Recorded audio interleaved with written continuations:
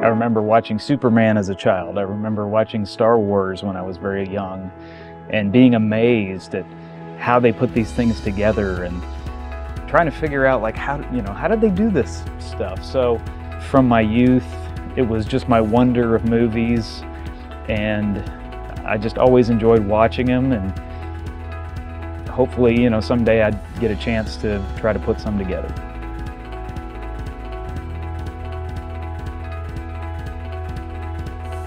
When I first started editing videos and movies, my ultimate goal was to get to Hollywood.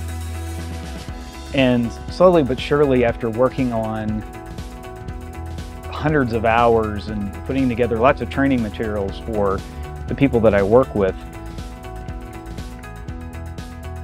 it became more than just, let me throw together some Hollywood blockbuster kind of thing. It became more of a being able to help people who are going to then help other people. And so I actually do seek out projects now that I feel have an impact. It's not necessarily, does it pay the best? It's not necessarily, is it the coolest? But is there a real opportunity to reach people?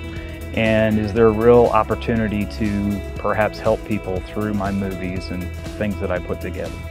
Making movies is amazing. I love what I get to do every day.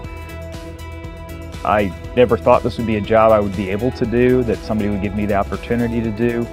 I've actually taken some training classes alongside some of these guys, like Mark Alano. He did the sound for Iron Man, he did the sound for Titanic. There was a gentleman named Mo Flam that I took a training class with. He helped me do some lighting. And it's very fulfilling when you can put together something, again, that moves people, that puts a smile on their face or makes them cry, or who knows, maybe 50 years from now, there might be somebody watching one of the creations that I've put together, and I think that's real special.